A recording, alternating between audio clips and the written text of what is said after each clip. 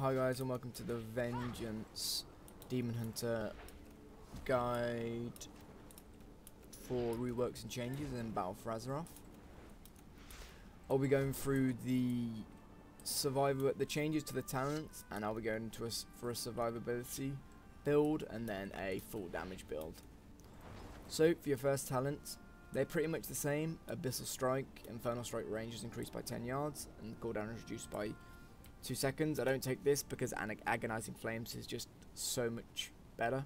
You want to keep your immolation up all the time, and obviously when your movement speed increases with that, it just gives you more mobility, and especially because it's going to deal increased damage, it's just always good to have. Razor Spikes, I don't really like using that because, you know, you don't really need to snare the targets, and you're not going to be doing that much physical, you're just going to be doing big damage. So don't take Razor Spikes, take Agonizing.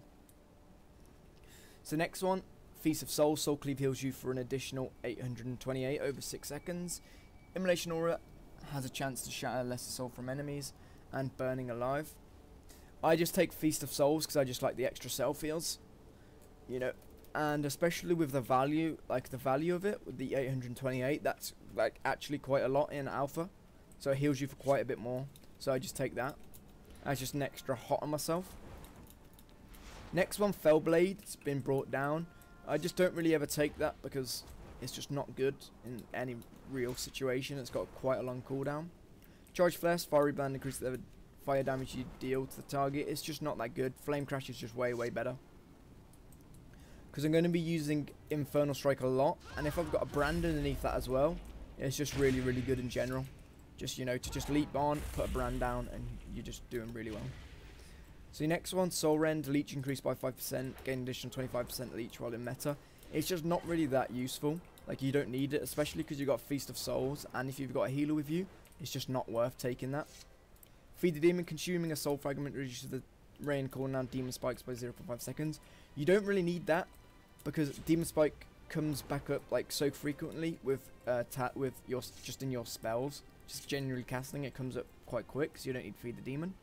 But Fracture's really good because it shatters 2 fragments, and especially for later on in the build, this is just really good because you want the most fragments you can get. And I'll explain why later. So the next ones, all sigils, quicken signals, all sigils activate 1% faster, and their cooldowns reduced by 20. And Sigil of Change, which is obviously what it is now in Legion. But I take concentrated sigils because it just means I can click on my sigils and not have to worry about placing them. They're just on top of me and their effect is increased. So that's good for the snares and the fears. But I especially take it just so I can use my Sigil of Flame just instantly and not worry about it. So the reason you take Fracture is for Gluttony, is that consuming a soul fragment has a chance to activate meta for 5 seconds. Especially because you're getting 2 soul fragments every Fracture. The chance to get a meta is just insane, so you just won't die. Because really, once you get into meta as a DH tank on BFA, you just aren't going to die, like ever. So it's just really good to get into meta as much as possible, and Fracture and Gluttony allows us to do that.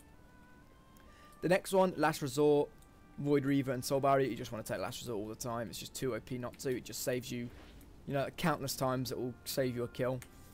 So yeah. So now I just showcase. So of course you want to start off with just leaping onto the target. So you put down your brand, Fracture, so you get 2 fragments, and as you can see, I'm already in meta. So you just want to make sure that you use some Fracture as much as possible, so that you can get into meta. I've got into meta again, so I'm literally just not going to die at any time. And of course you can still use Fracture while you've got meta, and it will just refresh the cooldown of it. So as you can see, just heal myself up. Immolation Aura, collect my souls, smash so I can put down all my brands. Just make sure I'm using all my spells, especially my brands. Use Fracture so I can get my soul fragments. Fracture to get my soul fragments, go over to get that. Also brand the target. Immolation Aura. Fracture. Fracture again. And now I've got my meta, so I literally just won't die from the soul cleaves I'll be self-healing from. Reactivate Demon Spikes, Immolation Aura, Brand, Fracture, see if I get meta again. No. Because even with all this meta you use, you've still got your original meta up. Like, which is just crazy. And especially when you go in meta, as you can see, even if you fracture, it extends the time you're in meta. So it's just insane the amount of usage you can get off it. Like, DH Tank is in a really, really good position at the moment. It's the same in Legions. When you're in meta, you are unkillable. Like, you can just pull the whole entire dungeon. And tied in with just everything else, it's just really, really, really, really good. I'll be releasing a dungeon guide later for DH, and I'll just show the potential you have, and you can literally just pull all the dungeon and just soda them all. I'll now just go into a full damage build, not going into survivability, and just go full damage, full out. So use my talent, and you just want to take Agonizing Flames again, because obviously you're going to hit everyone with Immolation Aura, so keep that up. Next one you want is Fallout, because you're not going to worry about healing. Immolation Aura has a chance to give you lesser soul fragments, so you want to take that. Next one you want, yeah, Flame Crash is good again, because your Sigil of Flame is going to hit all the targets. So you'll just Infernal Strike onto a pack, hit them with your Flame Brand, and yep. The next one you want is you can take Fracture again for them extra fragments. Next one, Concentrated Vigil is good again, because you're going to use it on your target. And your next one, you want to take Spirit Bomb, because the amount of fragments you're going to get from your Immolation Aura especially, and your Fracture. And the next one you want to take is just Last Resort again, just in case you die. So I just showcase, so you want to start off with your Flame Crash onto the target, put your brands down. Flame Brand, Immolation, Demon Spikes. So I'll just fracture the target and get ready to use my Spirit Bomb soon when I have a lot more fragments up.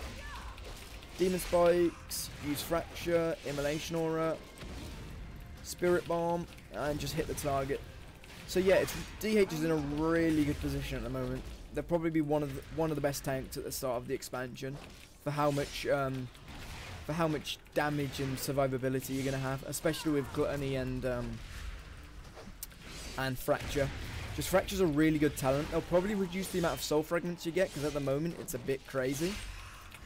But yeah, that's it for DH tanks. I'll be releasing a dungeon guide for this later when I clear dungeons with it. But yeah, for the moment this is Vegance DH. Like and subscribe if you want more guides, and see you in the next one.